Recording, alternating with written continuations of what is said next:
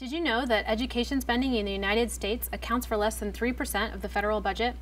That's right, less than 3 pennies of every dollar the U.S. spends goes toward education programs like Head Start, aid to public schools, and grants to community colleges.